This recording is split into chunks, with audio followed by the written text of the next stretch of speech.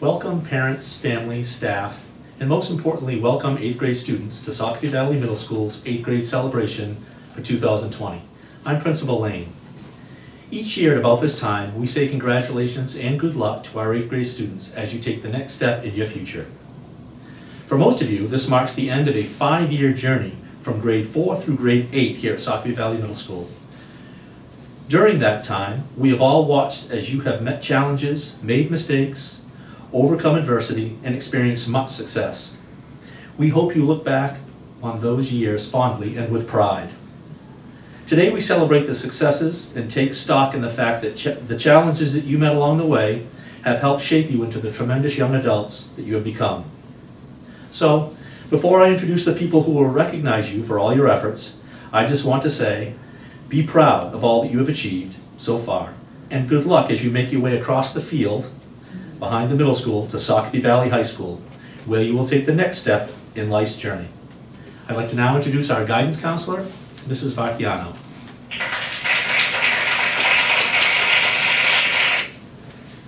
Good evening, my name is Amy Vacchiano and I'm the school counselor here at SVMS and the Building Assets Reducing Risks Coordinator. First, I would like to say congratulations to all of the 8th graders. I have known many of you for a very long time, one of you since birth, and I just can't believe that you are going to the high school next year.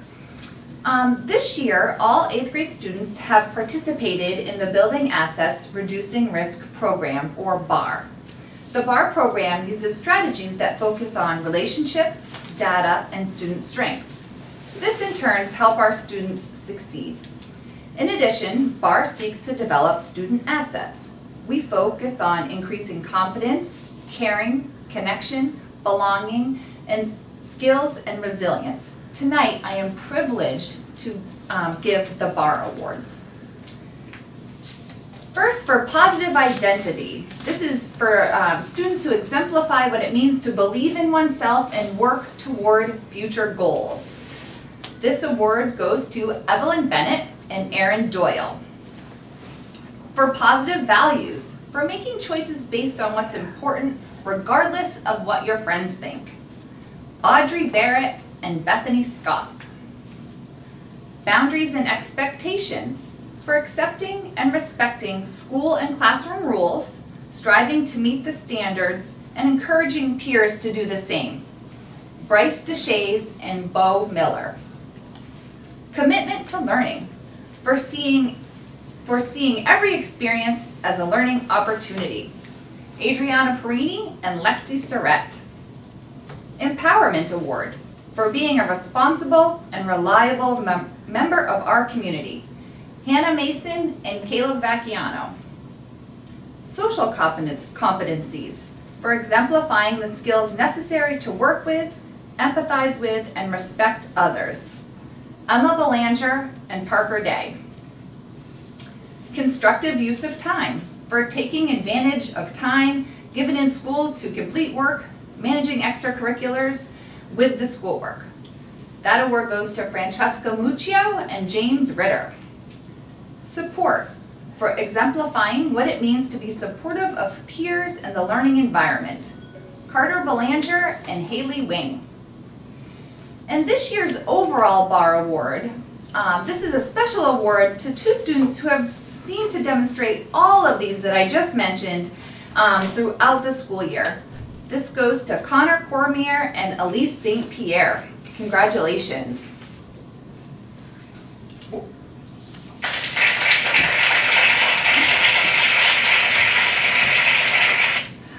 Okay, so in addition to being a school counselor and the BAR coordinator, I'm also a member of the attendance team. So Mr. Lane and Mrs. Logan and Miss Tracy also help me. And our main goal is to improve the attendance at the middle school. As students know, Strive for 5 is our motto, which means each student's goal was to miss fewer than 5 days, of school in one whole year. We've had many 8th grade students who have reached this goal. First, our students who missed 1 to 5 days. So for 5 days, we had Amber Cook, Bryce DeShays, Chandler Hall, Alana Ragsdale, Chantel Rummery, Alexa Schroeder, Julia Tuttle, and Catherine Welch. For students who only missed 4 days, Logan Bernier, Daniel Colson, Lindsay Fox, Zach Franklin, James Lovell, Michael Lovell, Elise St. Pierre, and Madison White. For 3 days, Audrey Barrett, Bethany Scott, and Riley Taylor. Only missing 2 days, Jack Bucher, Leah Dole, Thomas Dunshee, Olivia Marion, Ruby Pattengill, Paul Schroeder, Cash Samard, and Haley Wing. Missing only 1 day in the whole year, Evelyn Bennett, Carter Belanger, Alana Ford, Braden Markozich, Brady Metcalf, Francesca Muccio, James Ritter, Chloe Roy, Alex Sargent, Lexi Surrett, and Caleb Vacchiano. And the last group of students are students who had perfect attendance this year, and we had quite a few kids, so congratulations, that's quite a feat. We had Emma Belanger, Parker Day, Nathan DeAngelis, Aaron Doyle, Colby Hanscom, Austin Howell, Brooke LaJoy, Hannah Mason, Adriana Perini, Owen Tarvers, and Gage True. I have 2 more awards to give.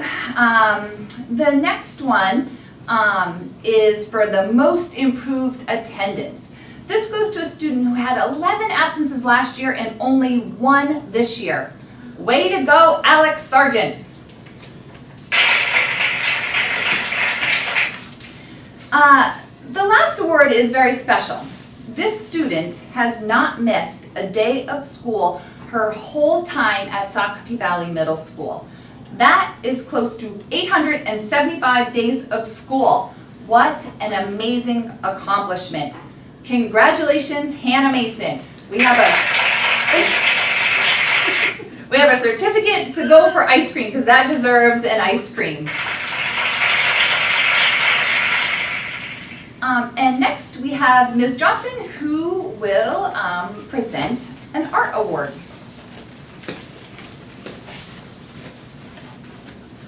Good evening. Unfortunately, Mrs. Kerrigan couldn't be here today, but she did leave a note that she wanted to give an award to a student who has shown that she's open to exploring new art techniques, develops her craft, and most recently during distance learning has shown exemplary effort and persistence in her learning. And so for the 8th grader who has demonstrated ongoing commitment, creativity, and openness to explore art in art class, the art award this year goes to Lexi Surrett.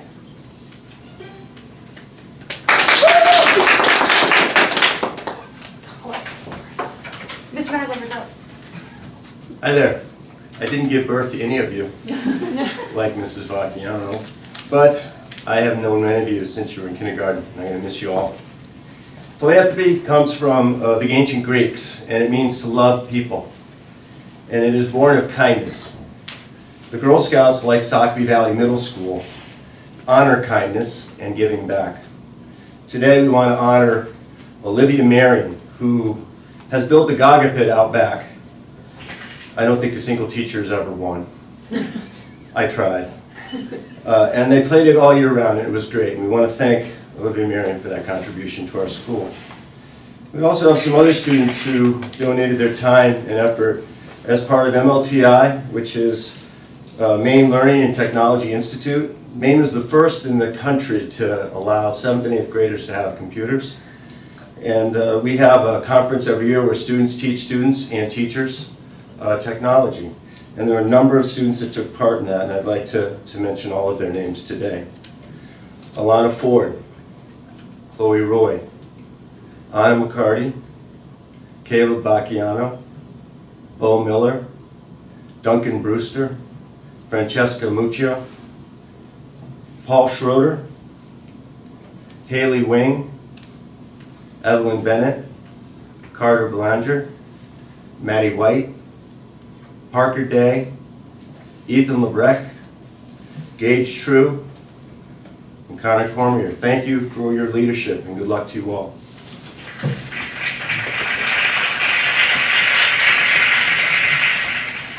Hi everybody, I'm I'm Mrs. Ritter, and I am here on behalf of Special Olympics, and it gives me great joy to honor our next 8th grader. The Socopee Valley Special Olympics coaching staff is proud to honor Michael Lovell with the Special Olympic Team Spirit Award. Michael attends all Special Olympic events with a bright smile and a positive attitude, whether it's a competition or a fundraiser. He works hard and motivates others around him to do the same. Michael is the biggest supporter of his teammates and his coaches. Congratulations, but more importantly, thank you, Michael, and good luck in high school. Michael will be receiving a water bottle 2020 Socopee Valley Special Olympics Team Spirit Award. Congratulations.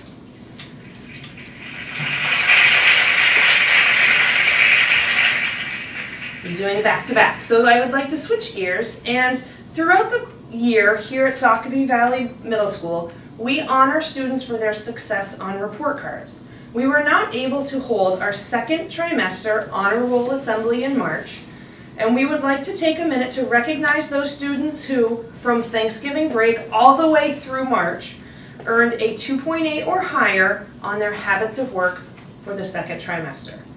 The recipients of the second trimester honor roll, in alphabetical order, are Audrey Barrett, Evelyn Bennett, Logan Bernier, Carter Belanger, Duncan Brewster, Aaron Doyle, Lindsay Fox, Olivia Marion, Hannah Mason, Bo Miller, Francesca Muccio, Ethan Patterson, Jillian Phillips, Adriana Perini, Alexa Schroeder, Elise St. Pierre, Lexi Surratt, Caleb Vacchiano, Madison White, and Haley Wing. Congratulations for all your hard work.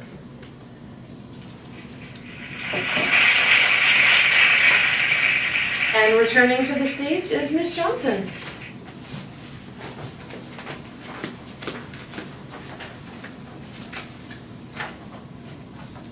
I am here to give some awards for our FISH program, and so if you're not familiar with it, we use the FISH program to promote a positive culture here at Socopee Valley Middle School. It's comprised of 4 simple elements that, when we put them together, create a fun, safe environment that supports the learning for all students. So the first piece of this is choose your attitude. We've all had those days when we just don't want to. We don't want to go to work, we don't want to go to school, write that essay, take that test, but we do them because we have to. If we choose to do our work, write the essays, take the tests, whatever, with a positive attitude, none of it would feel so yucky. So the 8th grade team felt that 2 students who really personified this tenet of the FISH philosophy and always did their best to put a positive spin on things were Logan Bernier and Kira Day. The next part of the FISH philosophy is be there. Now, this doesn't mean we turn every classroom into a group therapy session. In fact, this element of the FISH philosophy is for the students to focus on themselves as individuals and not other people. When students choose to be there, they are engaged and focused in the class. These students are mentally present and in the moment. When students can focus their energy and attention to the task at hand, we see 2 benefits. They're academically successful, and often their classmates just follow suit. So the 2 students that we saw as being there for themselves and others were Ethan Lebrecht and Julia Tuthill. The third element of the FISH philosophy is when we do look to the bigger group. This element is make their day. Can you imagine a world where everyone you meet simply did something kind or helpful for you and for others? That type of behavior is infectious and can really propel a school culture to be a warm and inviting place for all people. For this one, we have 3 students to recognize. They all make our days in their own unique way, but we all agree that once you spent time with them, you're left with a smile on your face. So congratulations to Michael Lovell, Cash Samard, and Catherine Welch for being our day makers. The last part of the FISH philosophy is play. And now this doesn't mean that we make a game out of everything or don't take learning seriously, because we do. This part of the FISH philosophy is about having fun while you work. If you're not familiar with Pike's Place Fish Market in Seattle, I suggest that you look it up. The men who work there start early and end late. They're on their feet all day and they do back-breaking work. They do heavy lifting, they throw fish, they use silly voices, and make it the best experience that they can for themselves and the shoppers. And so the two students that we felt who made our classrooms livelier this year are Jack Bucher and Leah Dole. And up next we have Mrs. Lemieux to give out a few awards for academic excellence.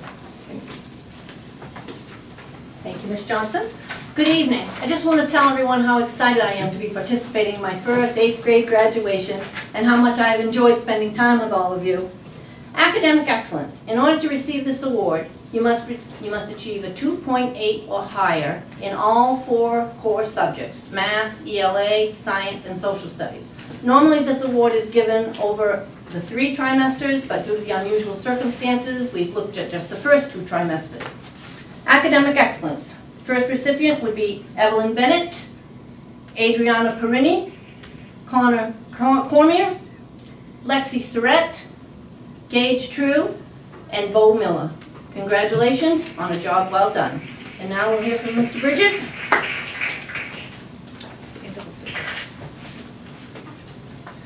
Good evening and congratulations to the 8th graders who are graduating, and hello to the families and friends. Our society that we live in our world is more connected now than it has ever been.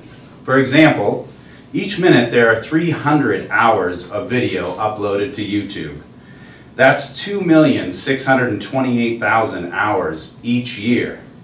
The average human lifespan is only 672,000 hours. There are 4 lifetimes of video content placed on YouTube every year. Now, you may hear this, and as a teenager, you're probably thrilled at the hours of video consumption that await you. Tonight, however, I want you to think about this differently. Those numbers that I shared with you are also evidence of a less obvious reality. We have the opportunity to create and share like never before. Our work over the last few months has been new and different. Through it all, it still holds true, though, that the true purpose of education is to share. Teaching is getting people to learn the nature of their gifts, and then we hope that they will discover how to use them, how to share them for good in the world. For the students who I am about to announce, an unprecedented emergency in the physical distance that the emergency warranted was not enough to keep these students from progressing.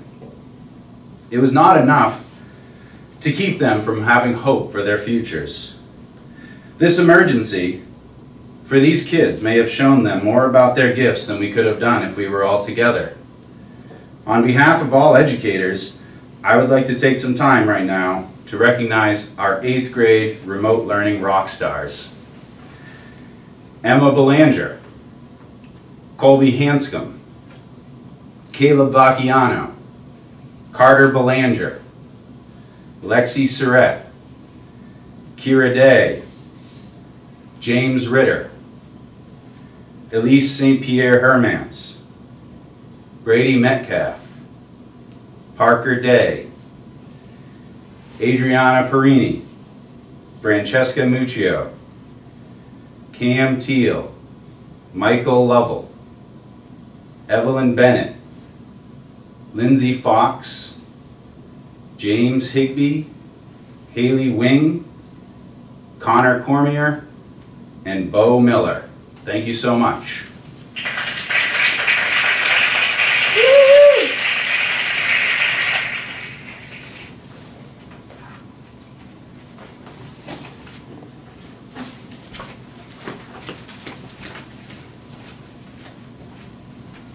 Hello again.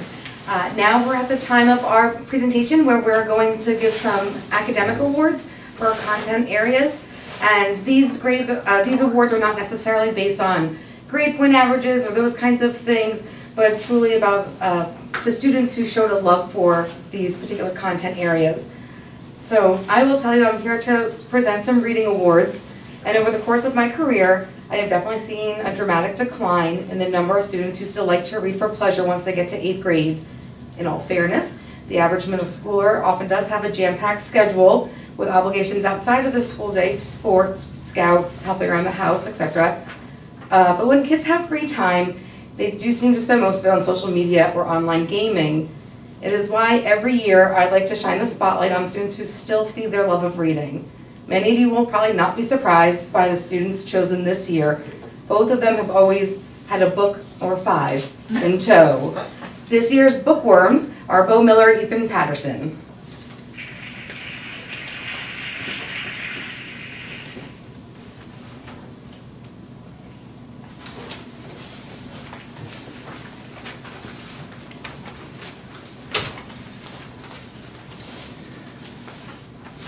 In the science classroom, the things that we preach and we go over each time is a set of skills that students are developing still while they're in middle school. Is only the second year where science has been part of their schedule each day. I love to see these kids develop these skills even more in 8th grade. It takes perseverance and courage to be on the top of the science heap, because it does take a lot of failures to figure out how exactly the natural world works. And some students are better at sort of taking on those challenges in the science classroom with the bravery and all the other skills that they need in order to push their limits of observation. And those students for science this year in 8th grade were Erin Doyle and Alexa Schroeder. Next up we'll have Miss Lemieux for history. I think history is one of those subjects. You either like it or you don't. I haven't seemed to find any students in middle ground. I've loved history since my freshman year, when my history teacher, pacing back and forth at the front of the room, he made history come alive for me. I held on to his every single word. He took me places that I could never go, and he helped me experience events that had long since passed but became very meaningful to me. I have tried to bring that love of history to my students. I will not say that I have always been successful, and while it pains me, some students still see history as boring and they don't see the importance of it. But I have 2 students. When I was asked to present this award, there were 2 students that immediately came to mind who have, if they have not enjoyed history, they have made it more enjoyable for me this year. The first student came to class every day with a positive attitude and unbridled enthusiasm for learning. No matter what the topic, this student had thoughts to share, and he was not hesitant to offer up his opinions. He had a curiosity about history, and he asked probing questions, wanting to know how or why certain events happened. And he was open to everybody's opinions. The first recipient of the Historian Award goes to Caleb Vacchiano. And Caleb, I want to thank you for your enthusiasm and your curiosity. And also, thanks for wanting me to run for president. Maybe someday you will run, and then I can vote for you. The second student, while she is not necessarily a quiet student, she had a quiet, reflective nature when coming to history. She consistently made connections between events that had occurred and the impact or the influence those events had on shaping society and culture. This student understands the relationship between what was, what is now, and how those influence what is to come. The second Historian Award goes to Audrey Barrett, and I want to thank you, Audrey, for offering up different perspectives on how history has shaped our society. I know this may not be the time, but I'm going to take it anyway. I just wanted to take this opportunity to tell the 8th grade students how much I have enjoyed getting to know you this year. I have seen your serious side, your humorous side, and your silly side. I've watched you chatter in the hallways, and I've watched you coming and going from the classroom, and I am truly filled with admiration for the relationships that you have with one another. It became very obvious to me that this class has a strong bond and that you support one another. Those traits will serve you well as adults. Each of you is unique, and I believe with all my heart that you are all destined to do great things. Good luck at the high school, and while I won't be here next year, I do look forward to hearing of your accomplishments and your successes. Thank you.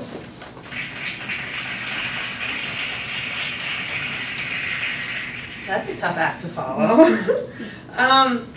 I am here to present the last two academic awards, which fall under the curriculum of math. Each year I'm honored to recognize students for their work in mathematics. I have a long list of students who have worked hard all year, who participate in class, but there are two students who, in my eyes, really took the time to understand what was being taught. They asked questions which evoked a deeper understanding of the concepts. They wanted to make sure they understood the process and how the numbers work together, not just make sure their answers were correct. The recipients of the 2020 Mathematician Awards are Lexi Surrett and Gage True. Congratulations to both of you. You were a joy to have in class.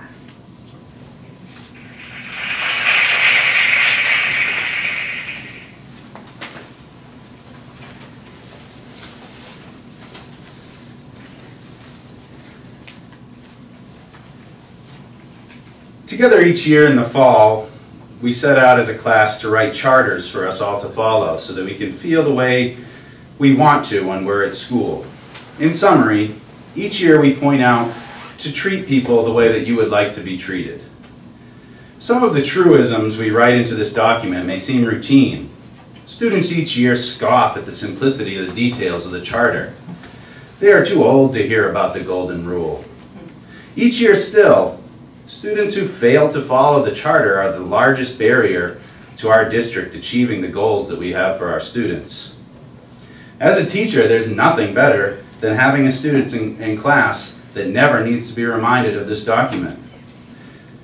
A student that is an adolescent is able to show each day that they understand their rights, duties, and privileges of being a student here at SVMS. A student wise beyond their years and empathy. And because they understand our differences, they choose to respect everyone. This student exemplifies all the qualities and all of these qualities while they are at school every day. They report bright-eyed and bushy-tailed each morning to the SVM Morning News. It is their duty here to make sure that our school is informed and we all start our day off on a positive note. These duties continue into the classroom. This student understands the privilege of education and always works hard. While excelling in the classroom, they never forget that their peers should also have their best chance at being successful there. In addition, they never back down from those extras that many students pass on. This student has participated in the Kids Teaching Kids Technology Day, and she has traveled to the MLTI conference in Orono. After the bell, in sports, or on the student council, this student continues to work to make our school something that we can all be proud of. Outside of school, she has participated in Girl Scouts for 8 years, from daisies to cadet. And soon she'll be bridging to the senior level. As part of 2271, she has earned too many badges to count. Most recently, she has worked with her troop on several local craft fairs, both booth sales, as well as local agricultural and artisan festivals. She has taken the lead to raise money for local animal shelter and helped to raise money to donate Girl Scout cookies to end 68 hours of hunger and to our local elderly population during COVID-19. This year's recipient of the Saukville Valley Citizenship Award is Francesca Muccio.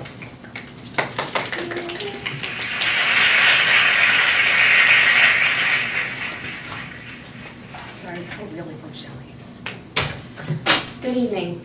As our ceremony comes to a close, I find myself, as many others have mentioned, thinking of all the years of experiences that I have with so many of you. I remember seeing some of you walking into the gym of our various elementary schools, bouncing with enthusiasm, and taking each and every new experience that you could get your hands on and just soaking it up. As you moved on to the middle school, so did I. Then I was lucky enough to meet so many more of you. Now, as your time at SVMS comes to a close, we prepare to watch you walk into the high school, still full of enthusiasm of what your futures may bring. I have thoroughly enjoyed watching you all grow up and develop into the young people that you're choosing to become. You have worked so hard and shown all of us just how resilient you can be and capable you are. please know that we're all very proud of you for all of your efforts and the growth that you've made during your time with us here at SVMS.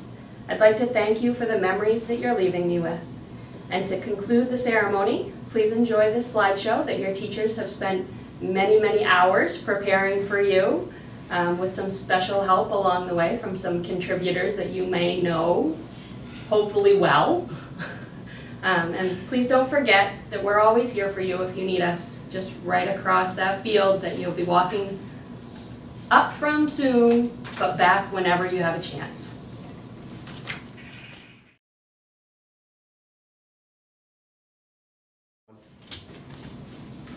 Welcome, parents, families.